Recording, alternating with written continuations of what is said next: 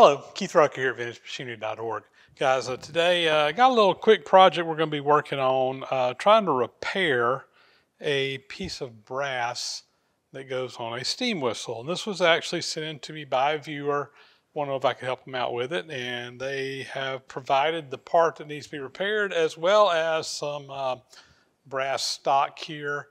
This is just some cast bright brass material that we're going to be cutting a part out of, and hopefully welding, brazing, whatever you want to call it, back together. I guess this will technically be welding, because we will be putting together similar materials, but we'll be using the brass as a filler, but we'll be actually welding the brass materials. So let me zoom in here, show you what we got, and we'll get started on this project.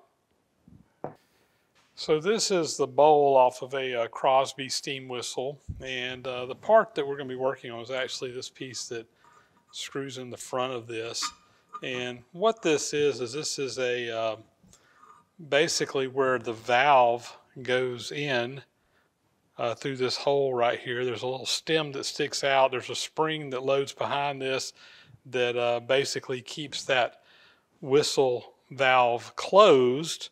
And there's a handle that goes in here, a little lever that you pull on, and it pivots here on this fulcrum right here that pushes the valve stem in, opens the valve, lets the steam come up through the whistle.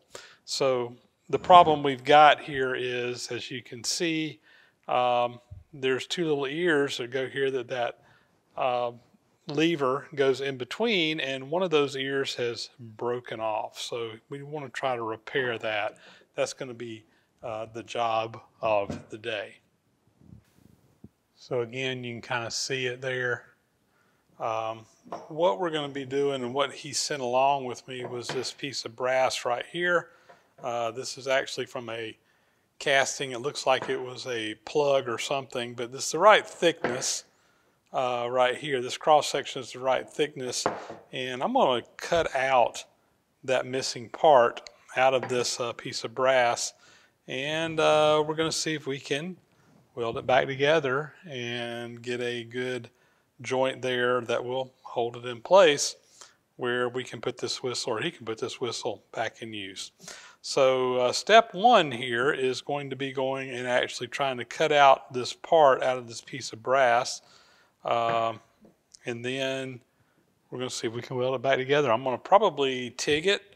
I'm going to be honest with you, I've had limited success doing brass like this. I think we can do this all right, but we're going to give it a try. All else fails, we'll probably just end up having to make a whole new part, which will probably entail making a pattern, having it cast, and then machining it out. But I'm hoping that we can do the repair rather than have to go to the trouble of making a whole new part here. So that's the game plan. Let's see if we can cut that blank out of this piece of sacrificial material here and repair this part. Let's get at it. Well, I just zipped the end of this off over on the dual bandsaw. Didn't show that step, but we did, and I think what we're going to do is just try to roughly trace out the outline here of the piece that we need to fit in here. I'm just using a Sharpie pen and using the original side here as a guide, and we need to basically get that shape right there cut out of this and see if we can weld that in there. I'm going to go back over to the do-all and see if we can kind of roughly cut that out. Over here at the do-all bandsaw, and this is what we're going to use to try to cut this out with. This is ideal for this cutting metal, so let's go in here and see if we can get this shape roughly cut out. All right, let's see if we can nibble this out.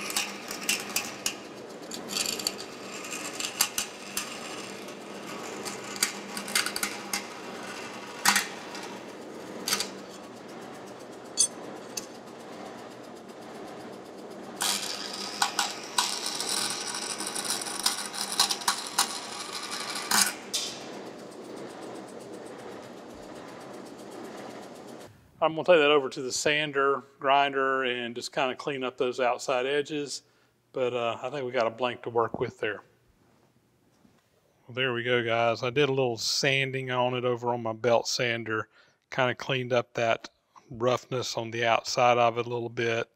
And also just kind of roughly ground it to shape. And it's, you know, it's actually just a little bit larger than the one we'll be matching here. But I did that on purpose so that you know, after we get this thing welded, I can kind of file them to match the profile on one side to the other.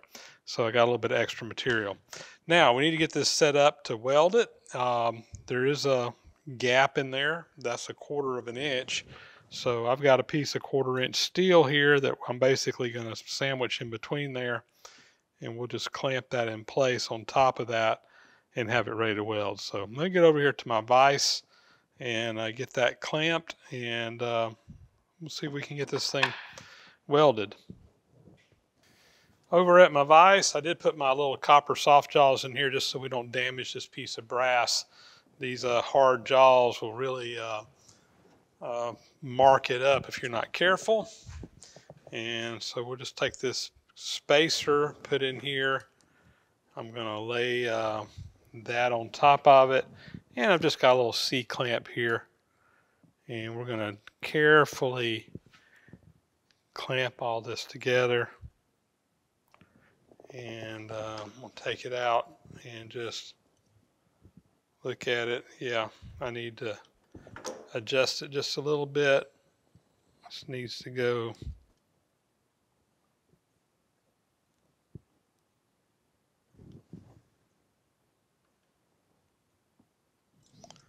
Check that out.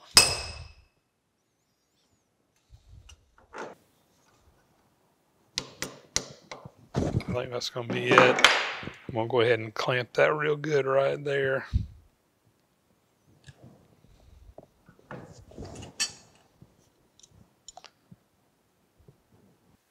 All right, I like that. I'm just looking down the front of it here to make sure I got it lined up top to bottom, and everything else where it's more or less in line with this other side is clamped in place. And we got a little lap joint there. I'm going to see if I can use the TIG and weld that back together. Let me go get set up for welding, and we'll see what we can do here. I've got my TIG torch over here set on. I don't have my amps up real high. Hoping I can keep the heat down on this a little bit. Let's see what happens.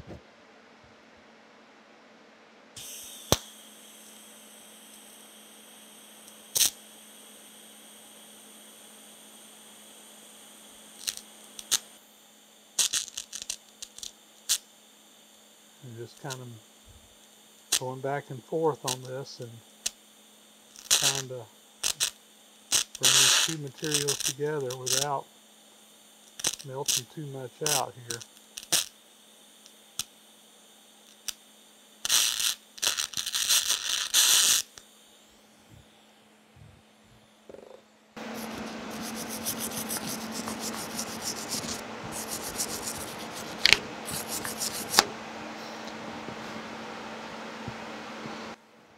I'll see if I can get some filler and try to fill in these ends a little bit. So just a couple of little observations here before we go any further. This material that we're putting in here is a piece of cast brass. This is a piece of cast brass. He was trying real hard to try to get very similar materials, and I think they're similar, but I can also tell they're different. I was noticing when I was TIG welding or brazing, whatever you want to call this, that the material over here was melting at a lower temperature than the material up here. So I guess technically this will be brazing because it is this similar materials. Now the original plan was he was going to give me, I was going to basically cut up some of this brass here and use it as a filler rod, but because it's melting at different temperatures, I think I'm just going to come in here with a piece of silicon bronze. It's going to be a very close color match, but this is actually made for TIG brazing, and I just feel a little bit better about using it. We'll see. But I'm going to try to kind of fill in a little bit on these corners. I think we got a pretty good weld across the middle section, but I do want to try to get these ends a little bit better. So I'm going to try to get that up to a melting temperature and then just add a little bit of this material in. All right, we're going to try again with a little bit of a low heat. Bring the temperature up rather slowly.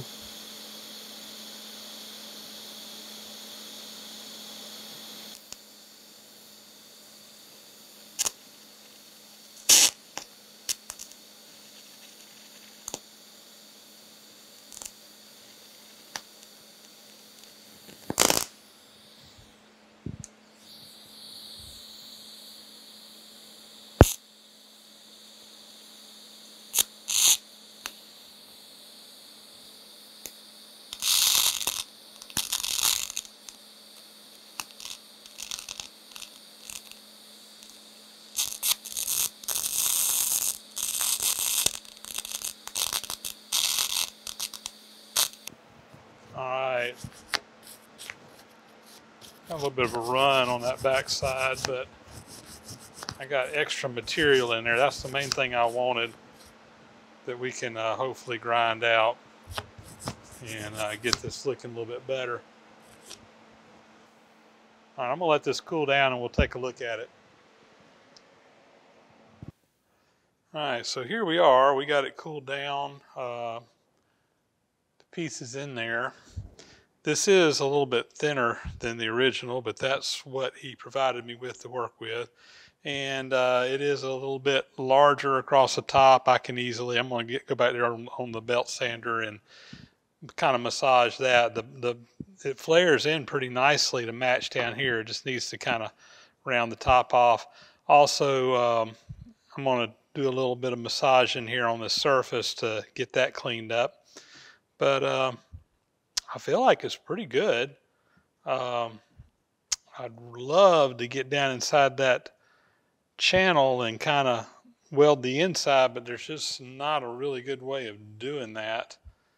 Yeah, let me go clean this thing up on the sander and see what it looks like, and we'll go from there and decide what to do, if anything, next.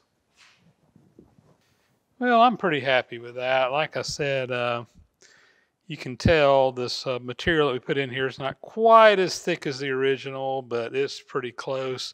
It appears to be welded on there pretty good. I did kind of get over here and try to match the radius on both sides. It's pretty close. If he wants to fine tune any more, he's more than welcome to, but I think it's a pretty good match. Last thing we need to do here is put a hole through there, a 1/4 inch hole. We'll go over to the drill press, put that in there, and I think we're going to call this part done, and hopefully that repair will last and hold up for him. Over here at the drill press, we got a 1/4 inch drill bit in here. Got a piece of wood that we'll kind of use as a backing plate here. That brass is nice and soft.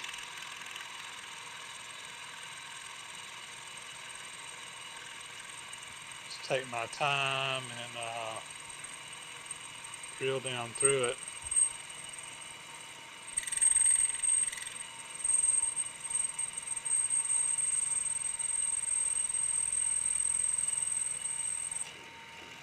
There we go.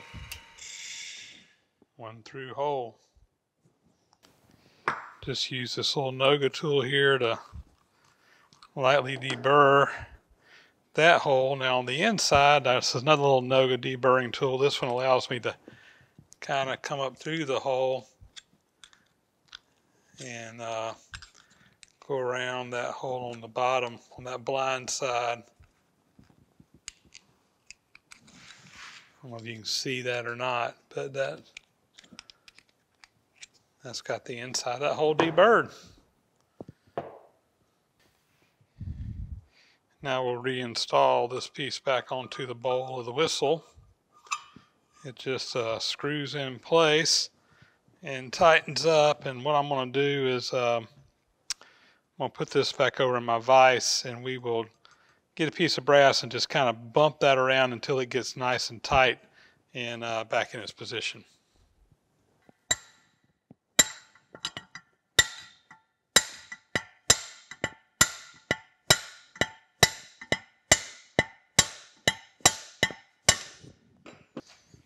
All right, guys, we're going to call this done.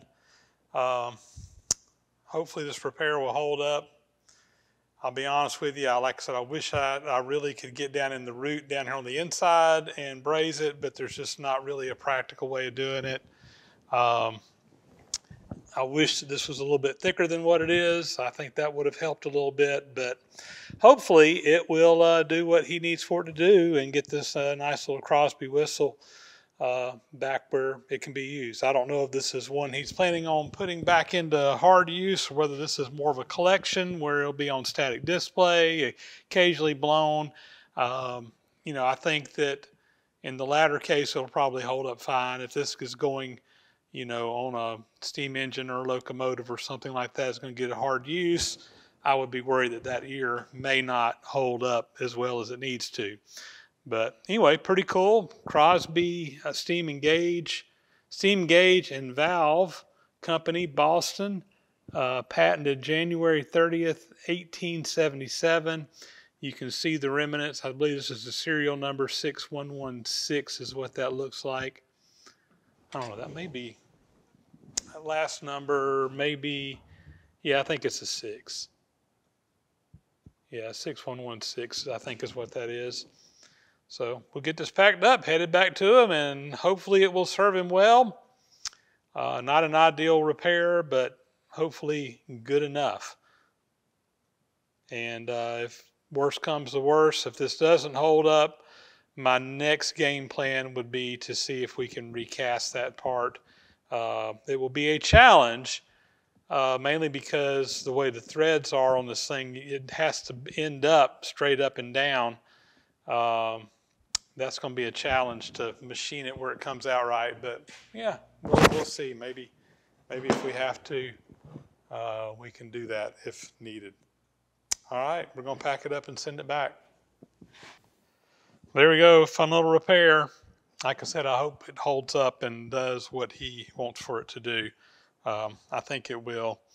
It's not an ideal solution to the problem, but hopefully it's a sufficient solution to the problem, and hopefully gets them back up and going here. So we'll get this headed back his way, and hope you enjoyed the process. And with that, guys, that's going to be a wrap. As always, thank you so much for watching.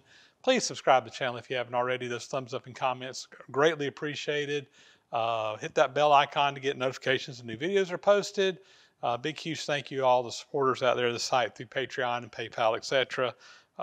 Greatly appreciate what you do, and we couldn't do everything that we do without your help. And guys, with that, we'll catch you on the next video. Again, thanks for watching.